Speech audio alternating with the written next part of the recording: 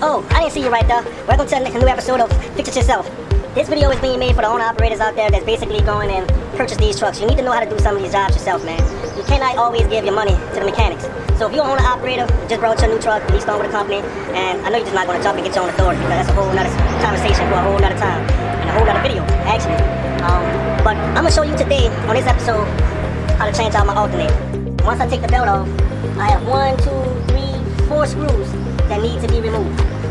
But before I remove those 4 screws, I have 2 lines that need to be taken off. So I'm going to take these 2 lines off with a little socket set. And after I take these 2 off, then you got 1, 2, 3, 4 bolts, and the alternator is going to come right off. I'm going to cut these with a wire cutter to unhook from this pipe, basically so we can get it off for no problem. And from there, put on a brand new alternator. First thing we're going to do is, this is your tensioner, basically. I have to use a ratchet, basically, just the ratchet itself, and I have to move the fan, which I already did. And sometimes your ratchet piece, you might have to turn it to get it lined up with the hole. And once you do that, let me see, press the button. Okay, got it. Now get it backwards. And that's like a jam. Hold on, let me get this way. There we go. See that? Now the belt can come right off. But you gotta keep in mind, if you don't know the pattern of the belt, you need to take a picture. That way you could put the belt back on the way it came back off once. And you will do the same thing with the tensioner. So now I'm gonna take the belt off and I'm gonna lap it right there. Done deal. Okay, sometimes the bolts be kind of rusty and welded. So what you wanna do is get some of this spray right here. You know, it's corrosions for rust bolts. You always wanna get something like this and spray it. Kind of help you out a lot dealing with this stuff, which ain't gonna do nothing with those, but gotta get these right here. And also found the sockets that I need. I need a 1/2 inch for the bottom one for the hot wire, and I have a 3/8 socket for the ground. Let's go ahead and take them off. It's kind of tight there, but it's coming now. Sometimes you might want to disconnect from the battery, you know, because you don't want to touch metal while taking that off, but I know what I'm doing, I think. I'm just more than just a truck driver, I'm not a mechanic. But I done had a lot of trucks in the past, had some of the same problems, and I know how to research problems. Sometimes I call my mechanic, he gives me an idea, I research the idea, and start the cheapest way to solve the problem. Got that one.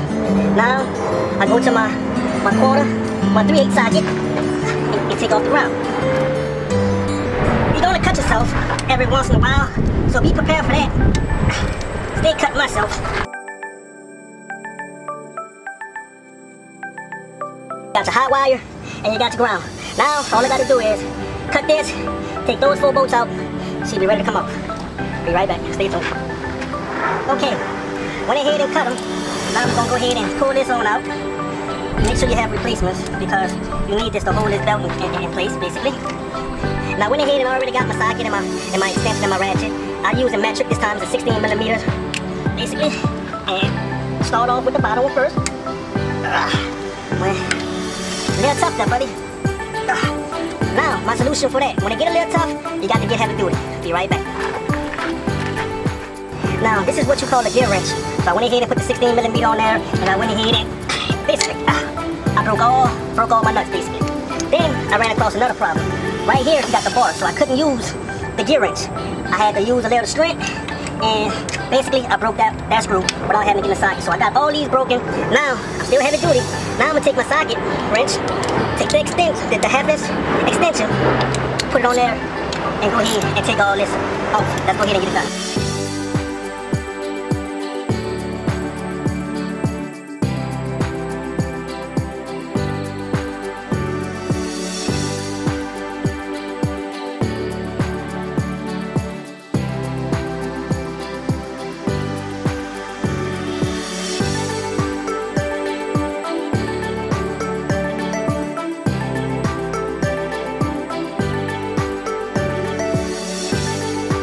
Get on out of there. There you go, folks. Now the next thing we want to do is we want to make sure that our alternators is a perfect match, basically. Okay, need to turn this around. Okay, that fits. That's the same. I ran across one quick problem. When I saw this, I got afraid. But then I realized, okay, this is not the original alternator. It's a universal alternator that can be used to replace this alternator. This is the universal part, basically. This is where I took the hot wire from. Put the hot wire here. This is where I took the ground wire. We got the screw for the ground. Other trucks might have a plug-in. They don't use this. This plugs right in. So then I had to take it into the machine shop because you might have to use a machine to take this off that, because I had to take this off this one and put it on this one because it didn't come with it. I didn't think about buying one. So then they had to use a gun, basically, to get it put on. So let's get this thing installed.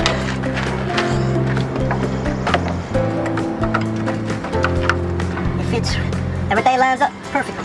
So I'm gonna let it rest a little bit. Get my first screw. You wanna get the one with the zip tie clamp on. Remember? Okay. Stick it in there. And I just took my extender and the socket. Once I get it lined up, I can use, matter of fact, I'll put this right there and use my hand first. Now, take this. This kind of helped me out a little better. I want to get the second one started. There we go. As you can see, I got all four in. Finish it up. Got everything. Got the two top ones locked. Got that in place. Got to put the zip ties on the pipe once I put my hot and my ground wire back on. So get this done.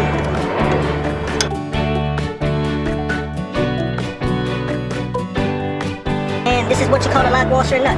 So basically, you need to put the cable on first. And wipe it off, make sure no corrosion.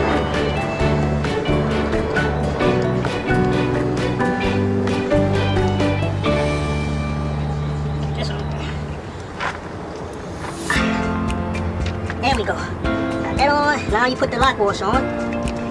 Then you put the nut. The job for the purpose for the lock washer, when you tighten it, it pushes the lock washer together to where it's bending back towards the nut, locking the nut in place. So you'll never have to worry about the nut vibrating loose. Once you have a lock washer on. Okay. Let's see if this half-inch stick fits. Butter, baby. Butter. Good butter. Don't have to be too tight.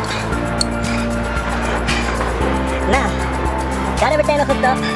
Got all this hooked up and everything. I still got to put my zip ties around. I don't have the big zip ties, so basically I'm gonna put two on each side. That's gonna do the job for right now. And I'm gonna go ahead and put the belt back on and zip tie and start on up. Alright, there you go. She's on there. Easy job. Done. You get it yourself. You go to the shop, get this done. They're gonna charge you the $346 plus 25% of part markup, which could be $400 some. They charge anywhere from $95 to $125 an hour at a minimum of 2 hours. Plus whatever else they might feel like they want to charge you for. So you just spend at least about $800, almost to $1,000 easily, just to get an alternator installed at the truck stop or at the shop. And if you'd have went to a Peterbilt, if you'd have went to a big commercial shop, you lose downtime. As an operator, we don't have downtime to waste. We need to get out here and roll and make some money. If we ain't rolling, we ain't making no money. If we have to be in the shop for 2 days just to get something simple as an alternator and get charged all that money, man, you ain't making money. So it's your boy, fix it yourself, Big Buck. I'm gonna go ahead and put the zip ties and everything around the pipe. Hold that in place. See you next time. I'll let you boy.